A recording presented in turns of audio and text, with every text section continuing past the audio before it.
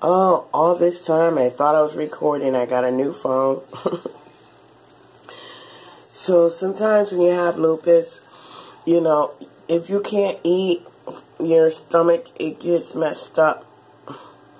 You know. Yeah, I guess if you don't have lupus, if you can't eat, your stomach, it gets messed up. You know, I didn't eat for 2 days. I had no appetite at all. So you know what I have to do to get an appetite. But I won't say it just in case there's young people listening. But if you're old enough, you know what I have to do to get an appetite. Alright? And I wouldn't take the pills that make you have an appetite because they're pills. They're made in a lab. I don't want anything from the lab with my lupus. But all I need is natural. This is salmon. Salmon is very good for you when you have lupus. Okay? Very, very, very good for you.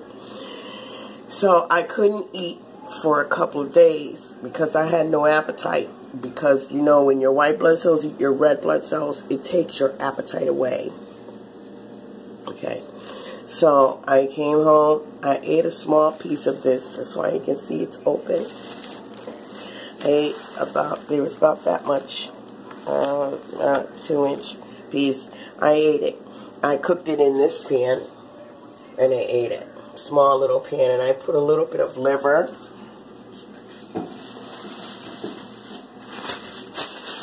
And this is my liver.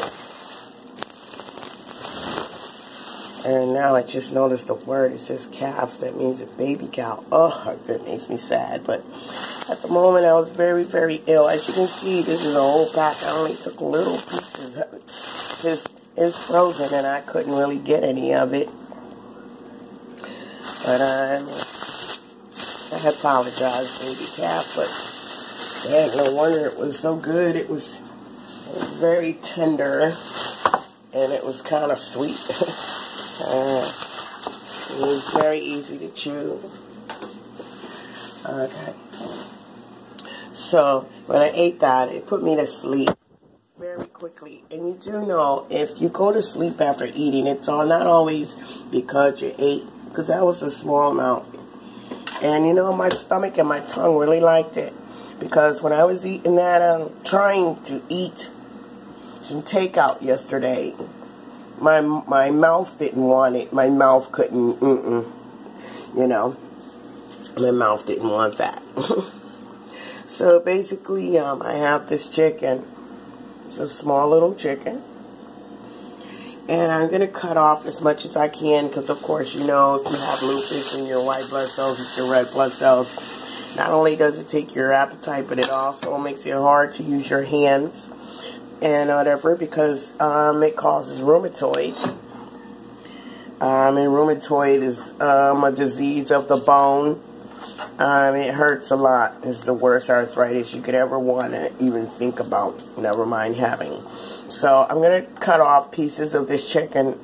I'm going to take the legs and some of the backside. I don't eat back, but I'm going to take it off a little bit and clean it and put it in this pot hole. I'm not going to chop it up. My hands won't do that.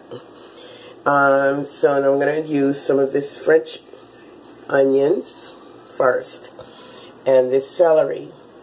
I'm going to put in this pan with a small amount of oil. I'm going to start like this. I don't know.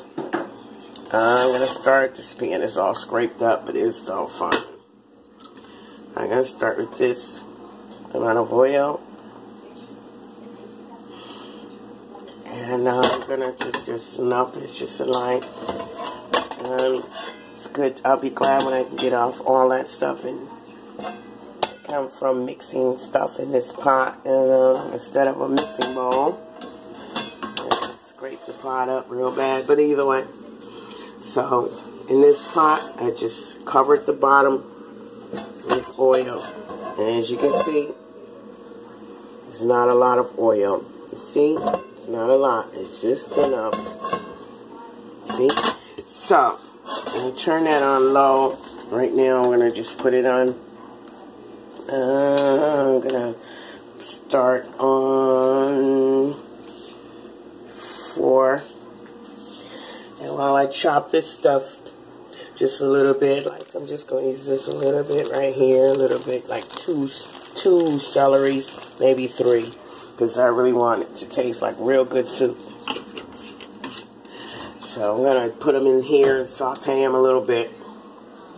And so also I have these. Now these don't cost a lot. So I'm going to put this seasoning from this soup in the pot. And this one. I should have 2 of these, but I don't. But either way, I'm going to use that. I'm going to use some Lawry's seasoning salt. And a couple of other secret ingredients of my own. You can use what you want. But right now, I'm going to chop up some of this stuff on this plate. Put it in there and let it saute.